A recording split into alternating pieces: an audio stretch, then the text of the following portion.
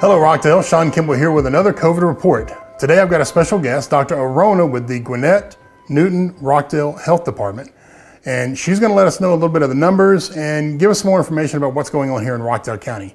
Dr. Arona, thank you so much for being with us today. Can you give me a little bit of your background and history and what you do here for Rockdale County? I am Audrey Arona. I'm a district health director for 3 counties in Georgia. That's Rockdale, Newton, and Gwinnett County.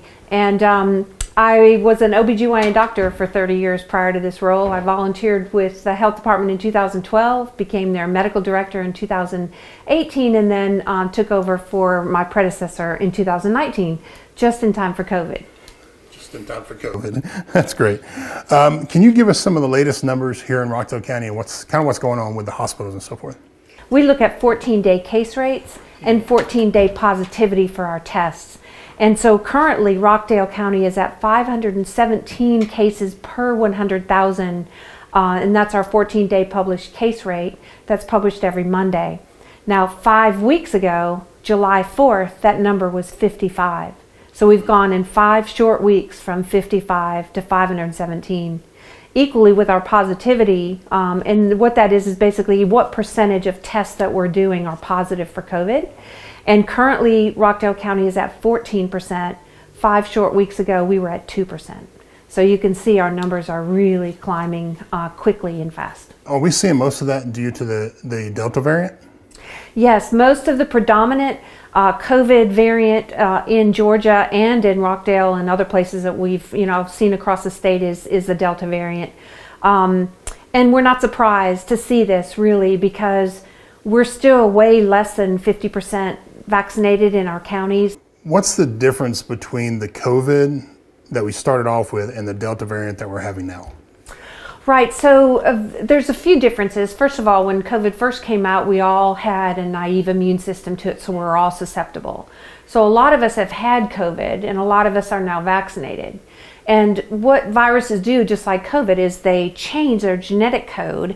It's called a mutation or a variant. And so the variants change as time goes on. The Delta variant is specifically a problem for us because it is very, very contagious.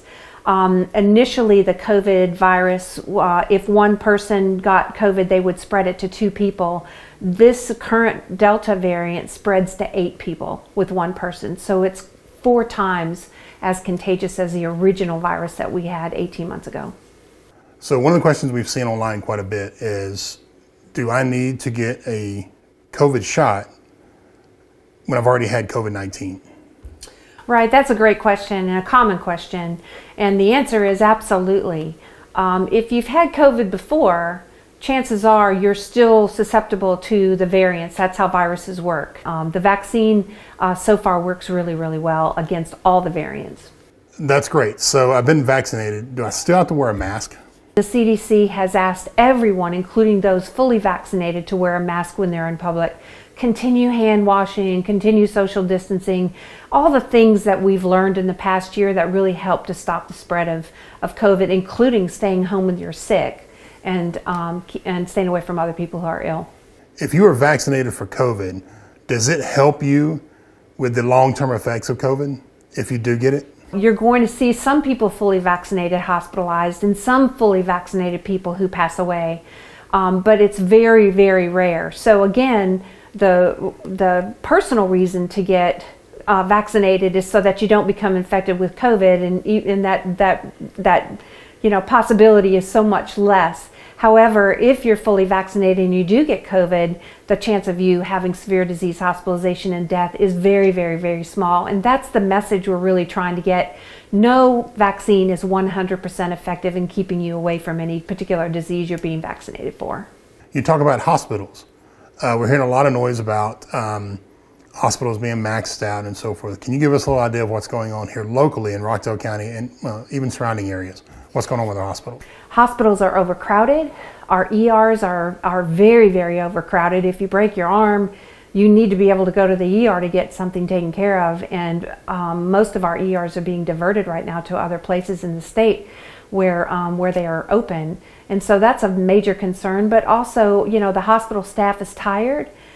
We've had a lot of hospital staff leave. Nurses, everybody's struggling and competing for nurses, even in public health. And so we've got a very tired healthcare system. It's been overtaxed, and now we're seeing a surge. And so, it's not too late to change the trajectory of all this. We just need more folks to stand up and get vaccinated. And it's super easy to get vaccinated. There's numerous places you can get it done at. Can you give us some ideas of those facilities? We have a lot of vaccine. You can go to any market. You can walk into any health service. There's ample vaccine everywhere. We just, are having a hard time, getting people to agree to get it. What is the recommendation for those that are pregnant? Pregnancy, we now know it's safe. And in fact, American College of OBGYN and the maternal fetal specialist groups and societies all recommend that pregnant women get the vaccine as soon as possible. It's best if you get vaccinated prior to pregnancy, but no matter what gestational age, meaning how many weeks along your pregnancy is, we still do recommend that you get the vaccine. The antibodies from the vaccine cross the placenta and protect the baby. They also, in breastfeeding mothers, will pass breast milk, and so the babies are protected that way too. We do know that the miscarriage rate and the loss of pregnancy from the vaccine has not been shown to happen. But we do know that with COVID infection, we do see increased miscarriages and loss of pregnancy as well. And so that's why we're really highly recommending all pregnant women to get vaccinated as soon as possible, no matter what trimester they're in. With all the information going on in the world, people are hearing things through YouTube and Facebook and everything else, and a lot of them don't trust the World Health Organization or CDC. Who can they go to locally that they can trust? Well, I would hope they would go to our website. We're local. I'm your health director. Hopefully you'll go to our website. It's gnrhealth.com.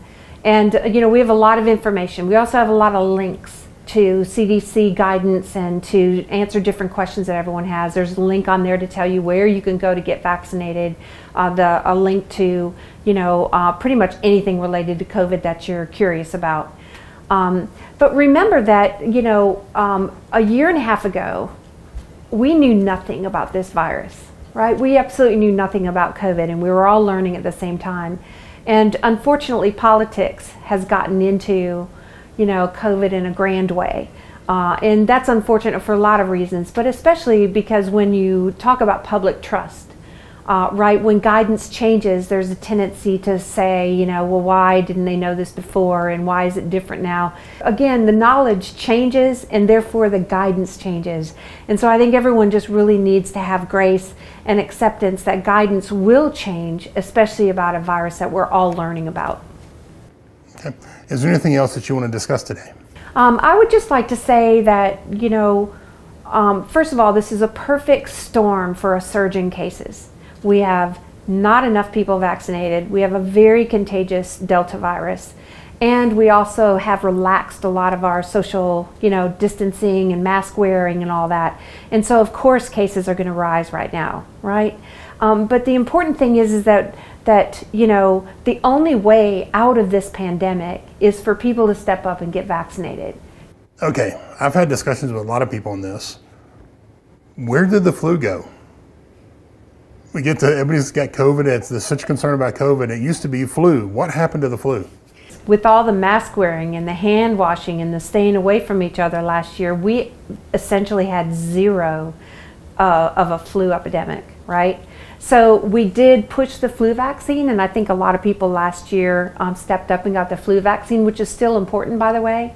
And so the combination of all of that is really what kept our flu season at bay. And we saw it all the way from the southern hemisphere all the way up here.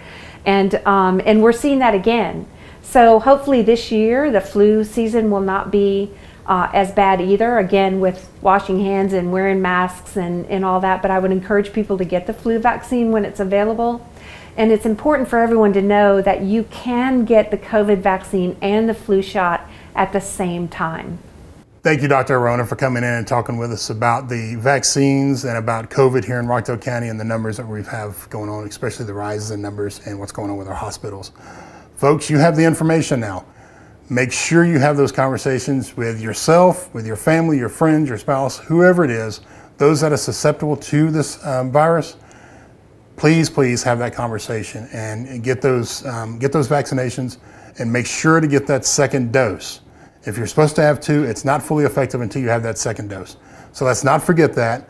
If you're looking for more information, you can come to any of our social media sites here in Rockdale County.